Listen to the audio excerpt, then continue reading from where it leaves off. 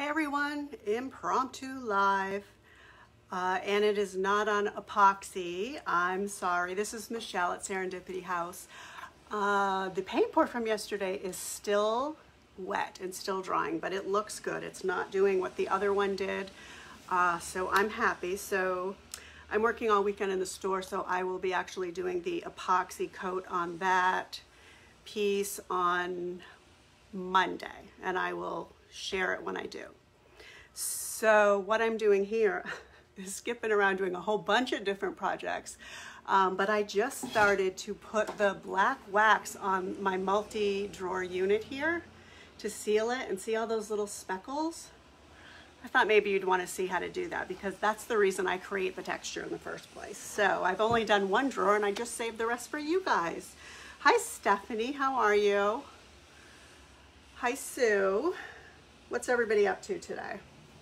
So the chest is right here, this little chest, and we're going to make all of the texture kind of pop out of it. So I did, let's see, last week on my page I started it with salt wash, and then on the IOD page this week I did the stamping on it, and now we're going to seal it, and I'm going to bring it into my shop tomorrow.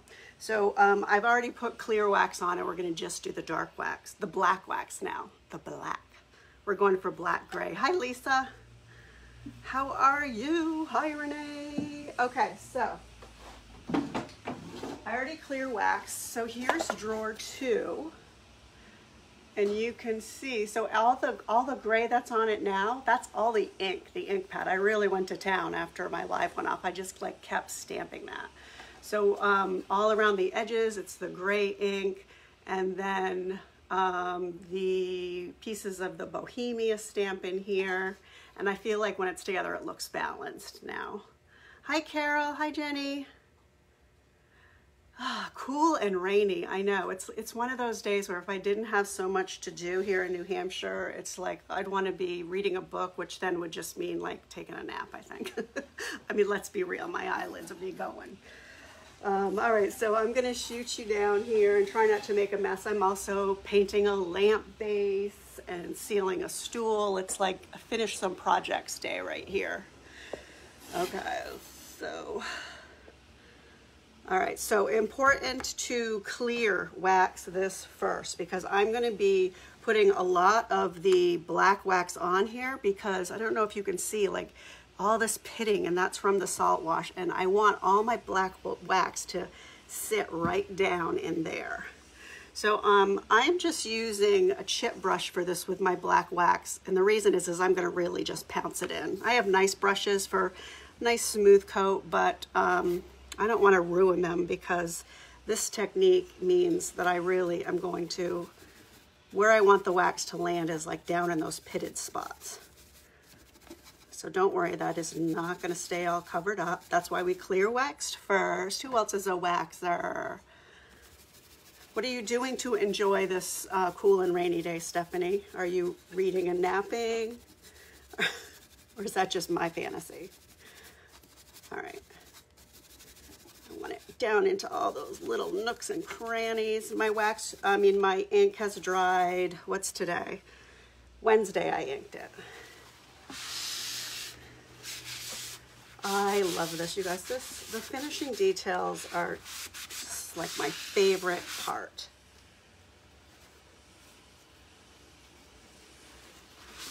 All right, so it's gonna wipe all off the top. It's coloring it some, but it's not wiping all, it's not staying that black because of the, now can you see all of those little speckles and how they turned black?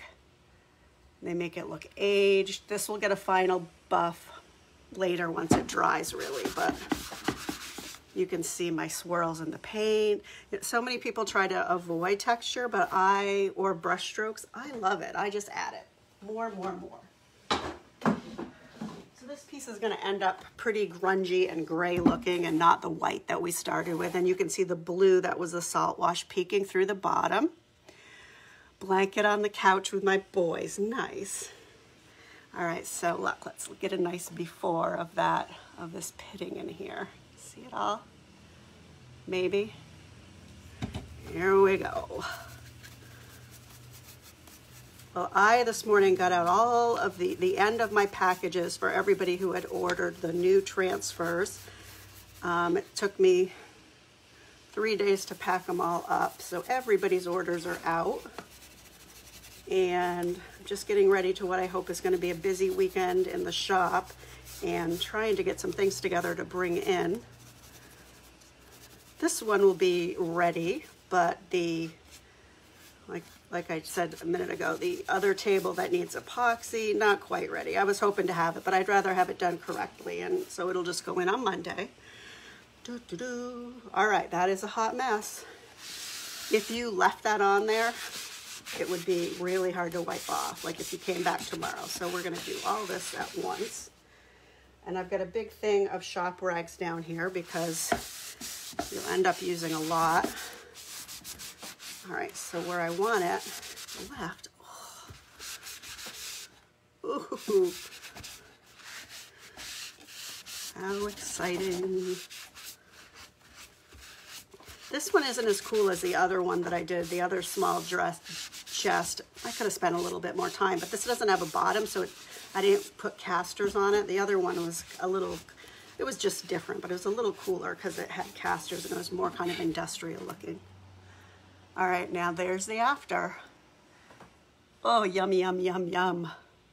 I got my shipment this morning. Can't wait to get your transfers. Yes, I don't remember if you're 2 days or 3, but man, hopefully it'll get there within that time. Anyways, because UPS, or USPS actually, has been, this one's got a lot more blue, which is one of the reasons why I want to go over the whole thing with the black.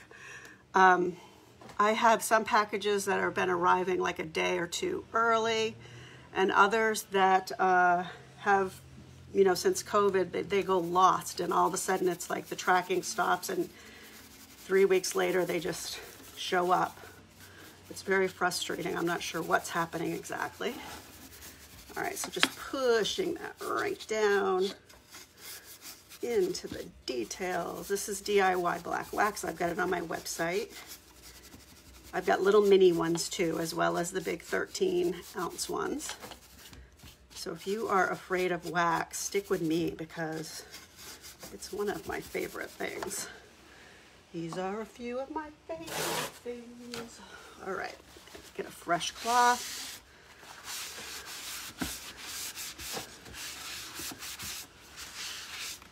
Ooh. And when this buffs, it'll have a, you know, the more you buff it, the more of a sheen you get. I'll just do like a really like sparse sheen on it, just a light sheen. And it is like just smooth as butter. It'll be more so after I buff it, but look at the difference. This is a little weird because of the wood is showing through there. It kind of messes up with the 4, but all right, now we got to do the body. And then here's the other thing that I like, the drawers 1 and 4 have the same amount of black wax. I'm so bad at that when I am when I'm working around a whole piece with color. So many times the color's it's not balanced because as I kept going, I got kind of heavy-handed. That happens on all the time with my stuff. But before I finish any piece, I put it back together anyways, and then I can just go over it and touch up little spots to make sure they're even. Ooh, I really, really love that. Love it. Yes, I did use clear wax first, Michelle, always. If I didn't use clear wax first, this would really be soaking in.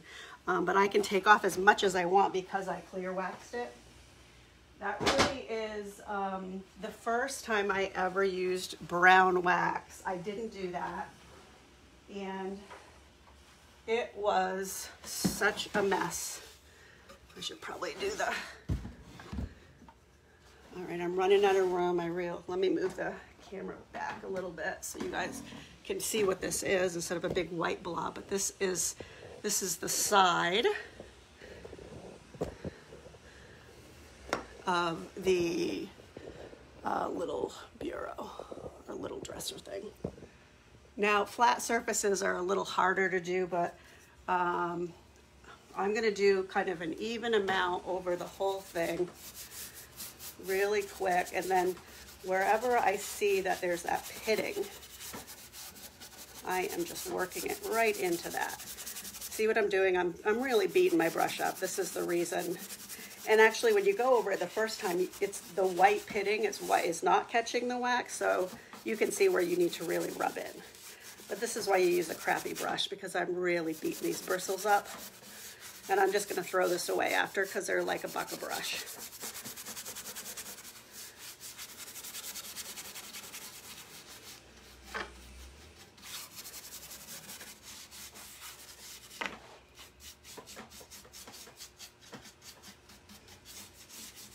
Okay, I'm going to be using an awful lot of these cloths here. All right, let's do a nice even wipe.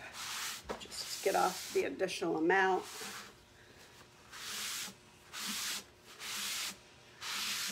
Comes off pretty easily because I've clear waxed.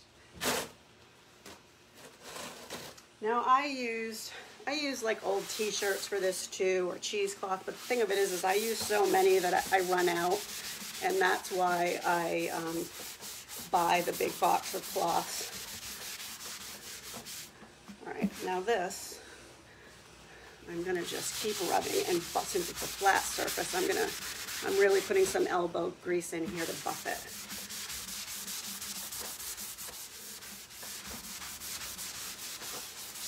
But you can see the pit marks, right in here, and the blue. I didn't turn my light on today because of the weird, I have a ring light, but I did not turn it on because of the weird way it tries to focus. I've been having issues with that, but all right, so let's turn it over to the other side and you'll probably see the difference right away. Yep, see how white and blue that is? And then the pitting right here, ooh, that is what we're gonna pick up right here.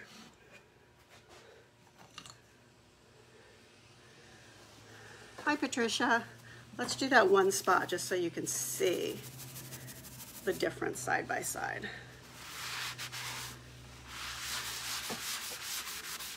All right, see what that does? So it's kind of coloring a little bit my paint, but that black, those speckles. I don't like things that look new. Even new things, I just kind of like the character and for things to look well loved and worn, except for my clothes, I guess. But for furniture, I like creating all this. I clear waxed this about a half an hour before I came on live, just a little bit ago. I don't wait long, and I didn't put much on either. Ooh, I think I just flicked a chunk of wax onto my shirt. I guess that's why I wear t-shirts here.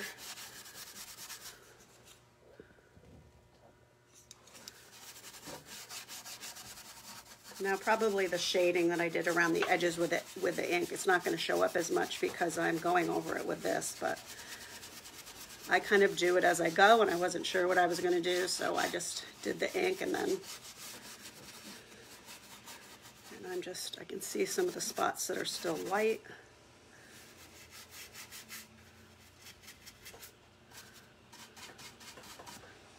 Okay, and a nice clip.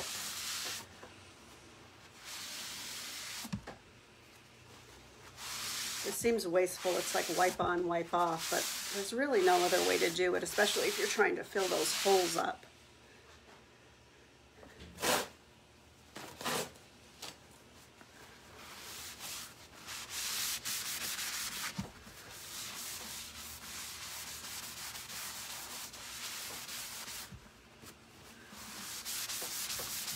I'm just going in little circles so I don't get any lines if I wipe too much. Now, if I want to go back, if I have too much on here and I want to go in and wipe some off, I could take a little bit of my clear wax and it would completely erase this. Like it would be back to the way it was before.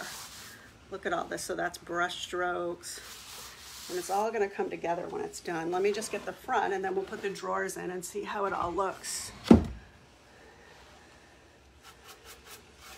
I know this part's kind of ugly.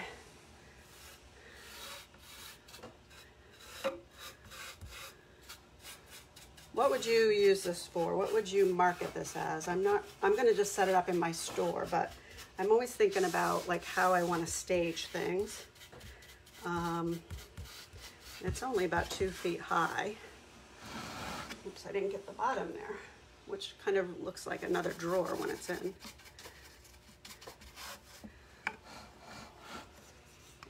I just don't know. It's like too small to be like lingerie. I didn't put it on wheels, so it can't be like, I don't know. I guess I say like somebody will figure it out, but so many times people, you kind of have to show them what it is because they don't really know. Then they go, oh, I could use one of those.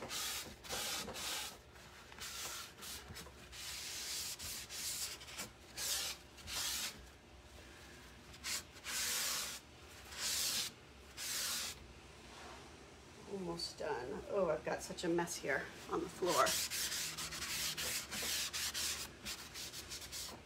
Sometimes I take a little brush if there are spots I didn't get, like if I want to get like right in between one of these areas, or a nail hole, like there's little nail holes over here.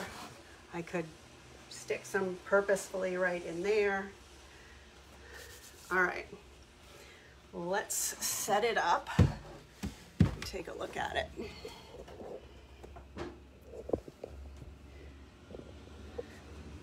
This is the other thing I'm doing. Look, I've got a lamp here and I'm pouncing paint on it, making texture. I have so many things going at once because everything needs to dry. Hi, Jean. How are you? We painters are not very environmentally cautious. I know. That's why I use t-shirts and other things, but you know, you can only use those so many times because if you're waxing, you can't really throw that stuff into your washer. And you know, you eventually run out of rags. I do try to keep turning my cloth over and use it as much as possible. And a couple of those will get used more with wax, but you're very right. As much as we try to use like environmentally safe products and that kind of stuff, there are other things that get wasted. What do you think? I think that came out super cute. It also looks kind of dark in here, but I am happy with the way this turned out. It was just an ugly brown chest to start, and I think all the details on there really, really worked out. And you guys pretty much saw it start to finish too. I got to use the same knobs, which is cost effective. Thank you, Patricia. Oh, so I'm seeing this bring on camera thing again here. So yesterday, I don't know if you watched or not, and I'm not even sure what happened with the video. But I did bring somebody up on camera, and then on the replay, the video just ends right when I brought her up. So it just abruptly ends, and so yeah, I'm not going to be doing that again unless I get Zoom or something else to incorporate in. But I would love to start bringing people up and doing like 2-people tutorials. Yes, it would be good on a desk for supplies or paper items. I sell rifle paper, so maybe I'll put some file folders in it or some notebooks. Look, oh, I thought that was sanding dust. It's not, but that's a good idea. That's a good idea. All right, well, I will buff this probably in the morning. I'll get up early. If you guys are local, come see me at Bowerbird. I will be there Saturday and Sunday this week. You want to see the paint pour table?